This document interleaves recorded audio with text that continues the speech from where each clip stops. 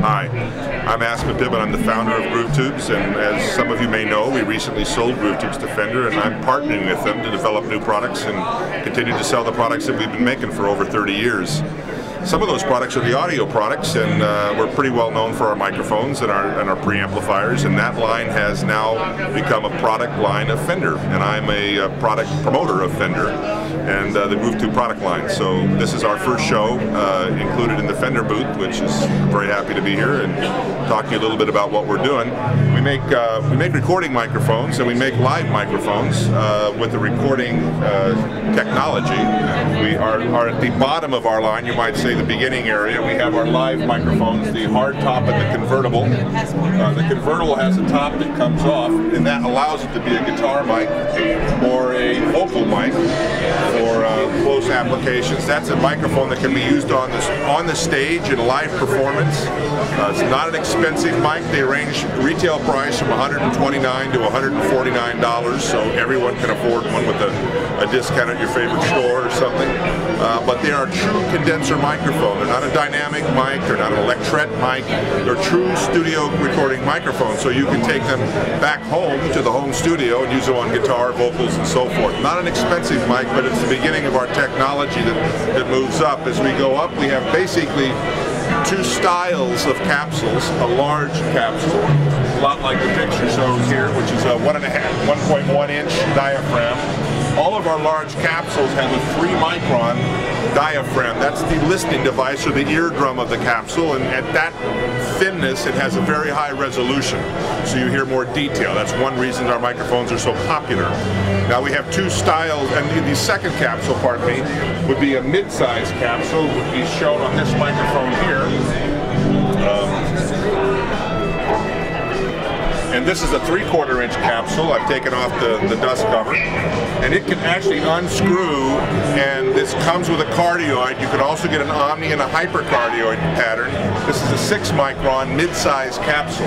Now all of our large capsules, which are shown in the picture here, they're the 3-micron.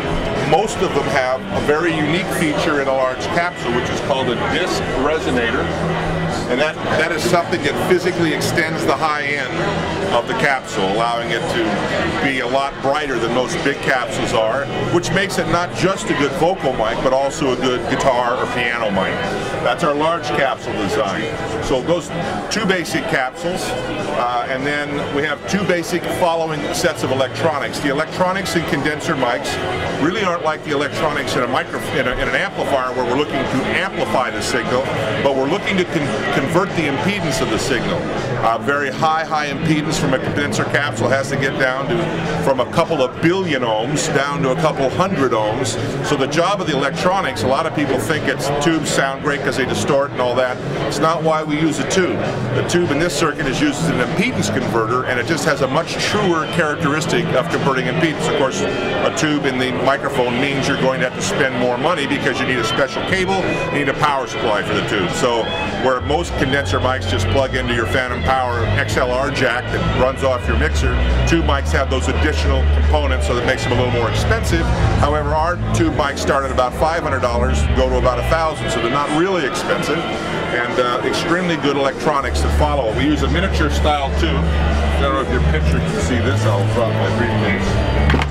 Military grade tube, hand selected, very special circuitry, custom nickel core output transformers, very high grade output transformers. That kind of shows you the breakdown of our condenser microphones. The following electronics could also be FET solid state electronics, which are conventional to most condenser microphones. Again, we take a different approach to that. Rather than using op amps, we use FET, field effect transistors, which are smoother and warmer sounding. A lot of guitar amps are built with those instead of op amps because guitar players like them. They have more of a tubey sound.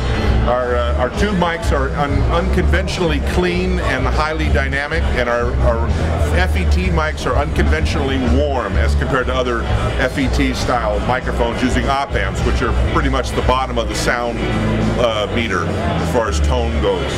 There's a new mic we brought out, which is called the ribbon mic.